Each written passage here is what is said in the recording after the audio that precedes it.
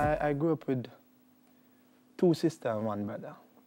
And when I evaluate, when I look at my mom and my dad, I realize that they could hardly, you know, be there for us. So, I know, say, definitely, I would have to do what I have to do. Just definitely say, yo, you hear me?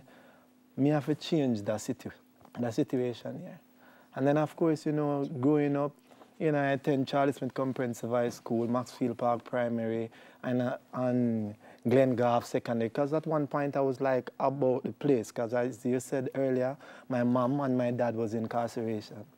And so, you know, it get even tougher down that part because, you know, while I was living with my aunt, and of course she have her kids there, but, you know, when you look on a mother to a child opposed to an aunt to a nephew, you know, me I say it's like sometimes you just envy that love there because there's nobody can show you that mother love. You know, you can have substitute, but to be on point, you definitely have to have that mother there, you have to have that father there. You know, me I say so, you know, those times, you know, bring tears, not just to my eyes, but to my heart. So that kind of helped to build me. And my mom got into a fight and she was at Fort Augustus. And I remember going there with my stepfather at the age of 12. And yeah, she did, I think, 18 months. And I went there with my stepfather and them asked him, say, if him think I preach. Because I wanted to see my mom. You were 12? At 12-year-old. And then I said, if him think he's a creed, so him denied entry. And of course, you know, we stand up there and I look up on the gate. And of course, being 12, the gate are going to be so tall. And you remember that vividly? Yeah. I remember that and I never lose memory of it. And I remember when I heard that I was going to perform at Fort Augustus, it's like those memories just came back to me. You said you had sleepless nights because you were so excited. Yeah, I was so, I can't even find words to explain because now I am going in there as a superstar. You know what I say? And I remember that my mom was in there and I was denied entry. And I am saying that, you know what? I'm going to lift the spirit of the inmates them. Because I say, yo, this I have to do it. I'm going to go see in there because I've been locked out. You know what I say? I'm going there. And when I go in there, and I don't remember which year, but when I go inside there, you know, that show was off the chain. But then it becomes a bittersweet because when the show is concluded, they're going back to their dormitory, and I'm like, yo, you know, for a minute I thought it was like on the outside. But again, I encourage them to stay strong because my mom was in similar situation. But again, that is a part of, you know, it helped to mold me to come to the realization that after I evaluate my mom and my dad growing up, I just tell myself, say, yo, you hear me? You know, say, I think my mom and my dad do as much as they could possibly do for me. So now it is me now. We have to just take the button there and do what I have to do. So I just know that if I don't reach nowhere in life, I don't have anybody to blame but myself. You spoke about your mom and your dad before the break. You lost your mom in 2013. 3 years later, you lost your wife. Yeah. We all heard about that. Yeah. Like a month later, you lost your sister, right? Yeah, but probably a month. At the time when my wife was sick, my sister was also sick. So my wife passed on, and then my sister followed on. Yeah. As a matter of fact, the day your wife was flown home, they called you to identify her. You were supposed to be singing at the Prime Minister's inauguration. Yeah. What a day in your life. What a day. What a day. Showed you the highs that you'd come to and experiencing such pain at the same time. Then you lost your grandmother the year after. I think it was the year after. And your aunt? Yeah, my aunt. I think my aunt followed my sister. And that was the aunt that I was living with in Waterhouse, and the Gully Banks, you know. And my brother. And then last year you lost your brother? Last year, September. Nesbeth, how you deal with, how you process all of that loss and pain? Well, honestly, me used to ask myself, oh, but then there was this time when my mom passed, and I was trying to, you know, come to grip to say, okay, this is what it is, but it never really, it was taking a while until my wife and my sister have to break up and I say, no man, that thing gonna look too right, you know. I what really are go on? You know what I say? And we believe in the Most High, so we don't really believe in no power other than the Most High. So I say, yo, what is? And then I say to myself, say, you know, I question myself, I wonder if life will attack me. Because now if life will attack me, me now I figure, see what I can do for really put up a defense. But then I realize, long before I lost my mom, you know, people lose their mother. Long before I lost my wife, people lose their wives. You know what I say? And on top of it, I just start look on the brighter side. So let's say I lost my mom in 2013. I lost my mom when I was a big man. Mm-hmm. You know, some people still a search for their mother.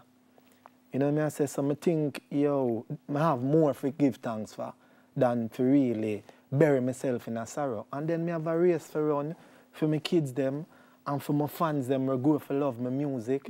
Because me there I inspire the world. Me not just there I sing music because me I put a plate of food on the table. Yeah, for a purpose. You know, I started off that way because coming from an humble beginning there, you seek and search for your way out. But outside of it... I love how you evaluate it though. So you look at the time you had with your mother. You say you lost your wife, but some men lost their girlfriends. Never you get married. Got to marry her. Yeah, and my sister, and I can remember the days when we used to play together. And we can remember we good and we bad time. We can remember so much more. So I just really keep that closer. So of course darkness is there because a lot of people may want to believe that okay, you lost a loved one, so you climb that bridge there, you go over the mountain there. Such is not, it do not go like that. It is a load that you carry for the duration of your life.